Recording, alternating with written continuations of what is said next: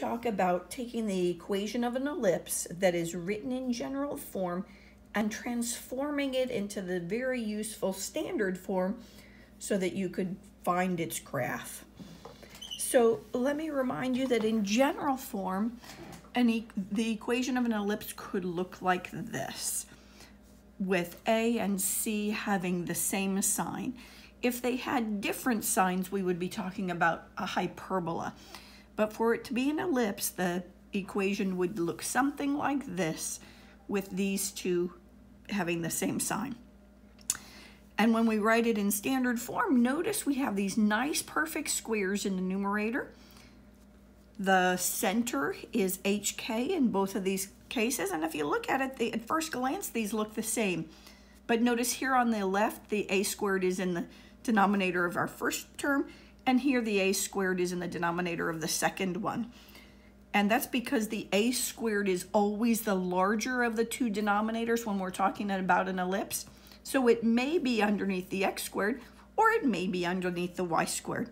And the relationship between a's, b's, and c's in an ellipse is this. So let's jump in and do a problem. So here it is. This is the equation of our ellipse. Notice these two terms have the same sign. So our job is to write it in standard form. Make it look like this. That means we need to complete the square with respect to both x and y. So let's do that. That means we're going to put the terms that contain the x together. So I have a 9x squared plus 90x. And we're going to put the terms together that have y's in them. So I have plus 16y squared minus 32y. And I'm going to subtract 97. Just get it out of the way so I can complete the square easily with respect to x and y. But remember, when we complete the square, we want the coefficient of the quadratic term to be 1. So we're going to factor out the 9. So it looks like this.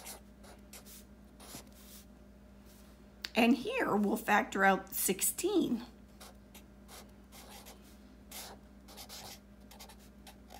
And notice I'm leaving some space because we need to put in the number that will complete the square. Now notice within the parentheses that coefficient of the x squared is a 1. So let's do our completing the square. We'll take half of 10. Half of 10 is 5. 5 squared is 25. So we need a 25 right here. And of course, to balance the fact that we added this number to the left-hand side, we need to add the same number to the right side. But notice this is not really a 25. It's 25 that's being multiplied by 9. So that's actually 9 times 25, which is 225. So we need to add 225 to the right side as well. For this term right here, we need to take half of -2, that's -1. -1 squared is +1, so we need a 1 here. But that's not really a 1, that's a 1 being multiplied by 16. So we have just added 16 to the left-hand side, so we need to add 16 to the right-hand side as well. So we can write this trinomial as this binomial squared. It is x plus 5 squared, and that was the point. We wanted to write that as a perfect square, plus 16 times y minus 1 squared equals, and then we can do the arithmetic on this side. We have 225 plus 16, that's 241. Subtract 97, and we have 144. But remember, in standard form, let me bring this back, we need a 1 on this side. So we're going to divide by 144.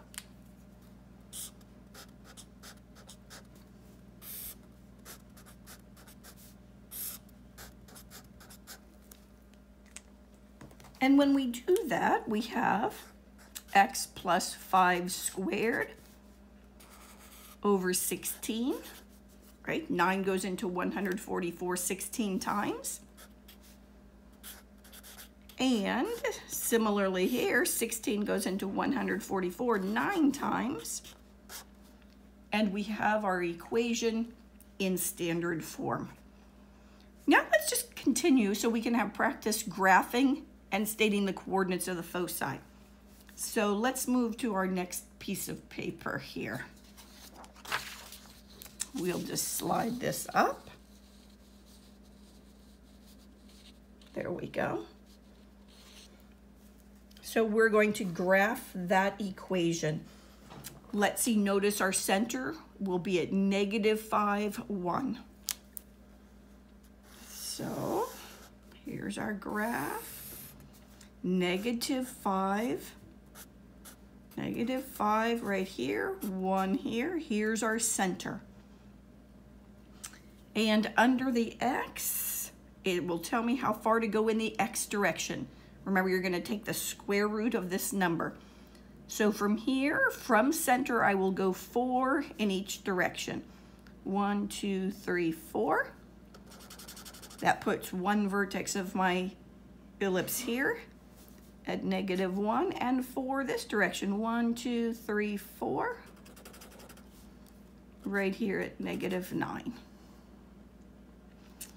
I look under the y to see how far to go in the y direction. Take the square root of this number, that's 3. So from here I go up 3. 1, 2, 3. So I would be up here at 4 and down 3. 1, 2, 3. Oops, I'm squishing all over that number that's -5.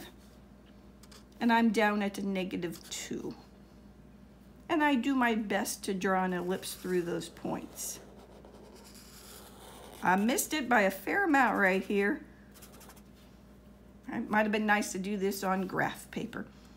But here's a rough sketch of my ellipse. Now, our foci are always on our major axis. Our major axis, remember, is this axis right here. Our minor axis is the smaller of the two. So I know my foci are here and here somewhere. I just don't know how far from center they are. Well, to find them, we know it's a squared minus b squared equals c squared. A squared is the larger of the two denominators, so a squared is 16. B squared is the smaller denominator. And I solve this equation, and I have a value for c. We get c equals plus or minus the square root of 7. So we move from center, we move square root of 7 units this way and square root of 7 units this way. This point right here, remember, was the point -5, 1. If we move right square root of 7, we would add square root of 7 to -5. So our foci, let me write that a little better, would be at -5 plus square root of 7, 1. That would be this point right here. And from center, I would move left square root of 7. So -5 minus square root of 7, comma 1 as well.